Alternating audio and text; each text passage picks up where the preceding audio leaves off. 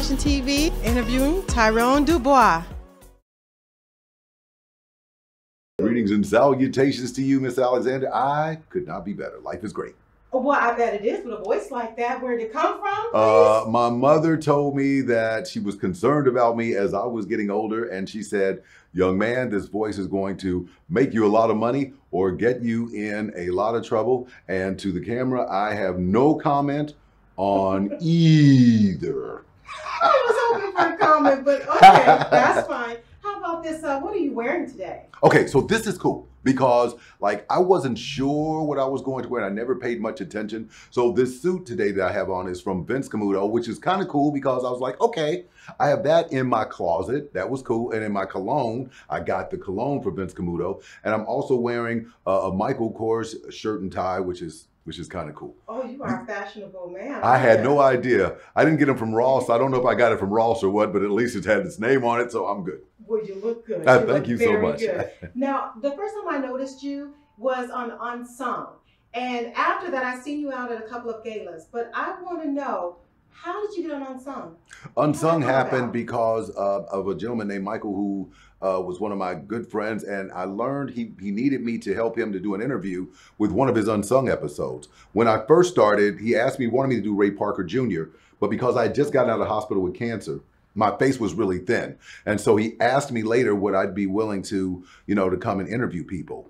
And once I got there to do the interview, I was sitting next to this gentleman and I struck up a conversation with this gentleman. He just said, I wonder if Sly had any platinum singles. I said, no, he never had any platinum singles, but he had the number 24th and 25th biggest songs of the 70s. And then he started asking, what about the Temptations? What about Diana Ross? And I found myself getting a little irritated. And I said, sir, the first platinum single in history, Johnny Taylor, Disco Lady, 1975. And he said, well, who was number? I went, Kiss and Say Goodbye, the Manhattans. He says, how do you know that? I said, I do this show. My mentor was Kayson. I used to listen to American Top 40 as a kid. And, I always wanted to be like him. So I used to study the charts and stuff like that all the time. And so I gave him a card. A couple weeks later, he calls me, tells me to come to a place called Toluca Lake, which I had no idea where Toluca Lake. I was like, what is that, a beach? Which I didn't know. I get to this place and I found out that this gentleman was the executive producer of Unsung and asked me to come on to be on television. And that's how it started. Your voice is so insanely wonderful that it's like amazing. Oh, thank you very much. Thank you. Well, I have to tell you something else. A little birdie told me that you were writing a book. I am. In fact, it's called The 4 Seasons of R&B. And I called it The 4 Seasons of R&B because it's based on my personal countdown of the top artists from the 60s, 70s, 80s, and 90s. Because that decade, between the 60s and the 90s, were some of the biggest acts in R&B history. And it was important for me to figure out which top 10 artists were the best of mine. And it was based on their gold, their gold platinum singles. And also I used different charts as well, including not just Billboard, but I used Cashbox and Record World as well. Okay. Now I have a question for you. You're such a historian. I want to know, now you mentioned a little while ago that you actually watched or listened to Kayson. I did. Okay, is that where it began or did it begin before that? Well, for me, as a kid in Cincinnati, Ohio, I was riveted to this man who had a very peaceful disposition about himself. And it was almost like, he was very calm and he was very a matter of fact, and he was interested in telling stories about people and different artists and their place on the countdown. When I moved out here to California, I had an opportunity to meet him. And it was unique. And I remember running to the bathroom. I was like, oh my God, I gotta make sure. So I went over to him and I said, Mr. Kayson. And he said, call me Casey. And I went, I'm not calling you Casey. And I remember telling him about this radio show that I wanted to do. And he gave me some advice. And then I said, that's okay, Mr. Kayson. One day I'm gonna be like you. You're the reason I got into radio. And he said, I'll see you at the top, son. Gentleman walked over to me and then he gave me this card and said, send it to him, he'll listen. I sent it to him and he called me and he said, didn't I tell you not to send me this stuff? And I remember feeling kind of bad. And I was like, Mr. Kayson, look, I'm really sorry. You're my idol. And I didn't mean any harm of any sort. Look, I won't bother you again. The next thing out of his mouth is, now I got to show you how to do it right. He says, come on over to my house. And that's how I learned to do the radio show I did, Timeless Tracks. It's loosely based on a countdown of the top R&B songs in America over the last 6 decades, Yes. according to the national R&B singles charts. Oh my gosh, you're amazing. I had no idea. Kayson, wow, had no idea. So now I'm going to switch it a little bit. We're going to go back to some more fashion wonder. Met Gala, who wore it best? Okay, this is kind of cool. I saw the Met Gala, and I saw this lady named Sonja Nesterovic. She had on a dress that was made out of a trash bag. She looked hot. She looked good.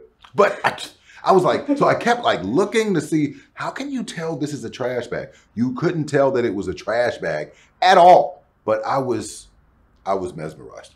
I would marry you. Look me up. She's going to have to do that. She got to do that. She's going to have to do that. Now, I have another question. You're super talented. I've heard your voice. I've seen you do different shows. I've heard you on the radio. I've seen you on television. I've seen you at events. What I don't know is, what's your hidden talent?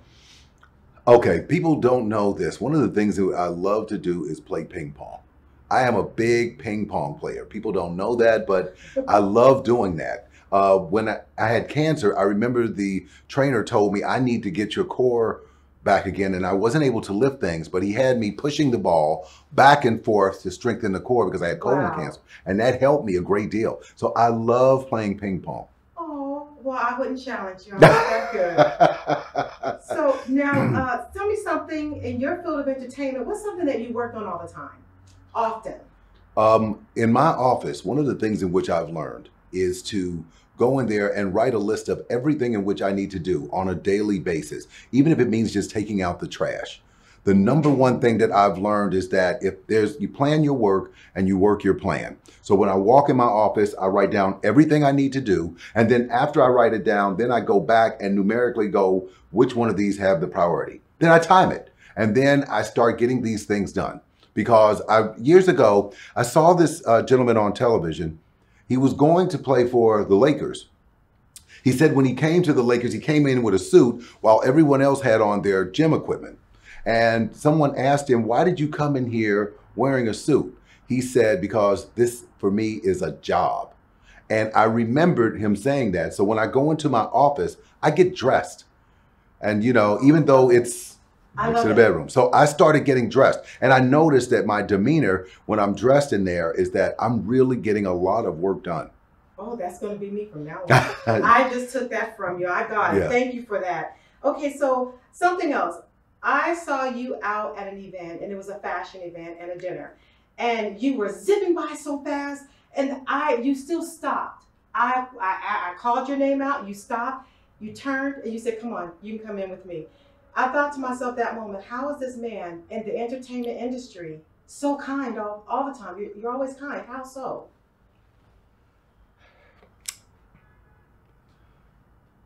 I have, I've learned that you have to be a giver. You're not supposed to take all the time. You're supposed to help others, you know, love people, use things, don't confuse the two. And I'm blessed and given an opportunity of a lifetime. So I want to make sure that when people meet me or when they see me, that I give them my best, because it's all I have. So I want to make sure that when I meet people, when they see me, that they're glad to see me. And if I'm helping somebody else, it makes me feel good. Wow. Well, let me just say this. I was going to ask you what your superpower is, but I think we all just saw your superpower. You're a friendly life giver. Every time I saw you, you were giving. And I mean, you would zip past me and turn around and stop and say, come with me. You have been so kind everywhere I've seen you. Yeah, never forget that. Never forgot that. Now, I have another question for you. What do you never leave home without as far as an accessory? Well, from a physical standpoint, I always have business cards with me, because you never know who you're going to meet. But the most important thing that I never leave without is my energy. Because the one thing I've learned is the access to my energy is a privilege. Yes. And so I've learned now, particularly in my life, that I've given so much to so many people, and the people that I've given to haven't always given back to me. So I've had to learn now that the people in which I'm around and that I give my energy to, it's now a privilege for them to be around me. And when I started learning to do that, then I recognized that they were getting the best of me and not me giving the best to them. Okay, I love that. I absolutely love that. That brings me to the next question, because now that we've had to live through COVID, I think that opened all of our eyes. So tell me this, how you navigated through COVID-19? I had to take a serious look at myself. I think for years, I was giving so much of me and to so many other people. And my house was a pit stop for a while. That's all it was. But the time that I was at home, I realized that I need this place to look like I live here.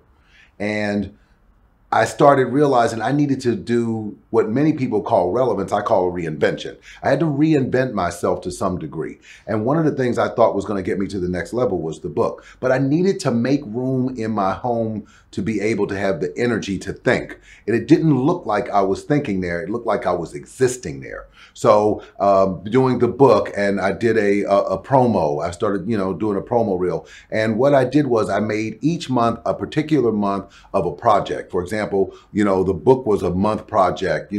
Television was a month project. Radio was a month project. These were things that I thought helped me to try to get better at where I was going and what I was going to do. I was just not going to be denied the opportunity to be a better man. Well, I love that. So tell me this, what's one thing that people don't know about you? Because we are learning quite a bit. What's one thing they don't know about you? I have struggled a lot in trying to be a better person. And I think one of the things that I've learned now was the whole time that I thought that my struggles were holding me back, they were really giving me the tools to become one of the best. So for me, there's, no more second guessing, no more blaming others, for the problems that I've had in my life, of my shortcomings. It's a new day. Yes, it is. And it's being human. Yes. It's being human. I love that. I have one last question for you. With such a beautiful voice, do you sing? I sing in the shower. I remember telling LL was asking me, he said, Tyrone, can you rap? I said, yeah, I could rap. And he told me to do something. I said something. He said, boy, you can't rap a present. It doesn't matter. I never heard I was that. like, whatever, dude, whatever. But no, I'm not a singer. But I've had great opportunities of a lifetime because of my voice, particularly working with Cheryl Underwood. That's helped me. I was going to ask you about that, Cheryl Underwood. I remember that. Yeah. Recently. Yes. So go ahead, talk to us about that. Well, I remember going to Cheryl, and I saw her at an event once, and I told her, I'm an R&B historian, I think you could use me on your radio show. And she said, I know you are. And then she said, I'll get back to you. Gave her my card. I went, she's not going to call me. 3 days later, she called me. And so I've been on the show doing a 60-second moment of music history. And it's based on, the history of different artists and, their positions either on the charts or their biography of who they are. And I mean, she's given me the opportunity of a lifetime. It's just been fantastic for me. This new place that you stand in is awesome. Now, I have one last thing for you. I kind of went through a few things, and I had a few things sitting around, and I said to myself, this doesn't serve you, but there's a historian that that you'll see today that it does serve. So let me show you what I have for you. Okay, I'm looking forward to this. And so while she's getting that, I just want to tell you guys that Kelly is so cool. Okay, thank you. All right, just want to say that. Okay, we got stuff. The bag. I want you to pull out what's in that bag. Pull out the whole. I'm not worried about that. I want the other book. Yes. There's a book in here. There's a bunch of them. Books. You can sit that bag down. If you want. Oh! There's quite a few in there. It goes back to the Cashbox. Oh my God! And I agree. Oh my God! Look at this. Now I think those serve you better than me, correct? Oh my God! They serve me more than you can ever imagine. And this is so cool. Al Green. Okay, so he's on this cover. Okay? What's the year? What's the year? The year is 1974. And here's the deal. 1974, the song Love and Happiness came out, okay? Song went to number 98 on the charts, on the R&B charts. One of the biggest songs in history for Al Green, but it only stayed on the charts for 3 weeks. I didn't know that. Only on the charts for 3 weeks. But look how that song made an impact. It's in so many movies. Yes. It's everywhere now. One of the things that is so important about music is that, you know, I had this interview with somebody recently, and I was telling them, they said, I don't like when people are on, you know, that they go from R&B charts to the pop charts. What they don't understand is the pop charts is what makes you. The R&B charts, like, for example, you know, Frankie Beverly and Maze is a great group, but they've never been in the top 10 of the pop charts, ever. Oh, wow. And so, you know, the pop charts is what makes you the superstar that you become, no matter what they are. And Cashbox is extremely unique because, you know, the Jackson 5 only had four, they would have had 4 straight #1 singles, but Mama's Pearl went to #2 on Billboard. But on Cashbox, it went to #1. And so, which made it 5 straight singles. And you know what? We wouldn't know this if you weren't the historian that you are. So KA Fashion TV, thanks you for coming and joining us today and giving us your life. I'm such a nerd. I'm such a nerd.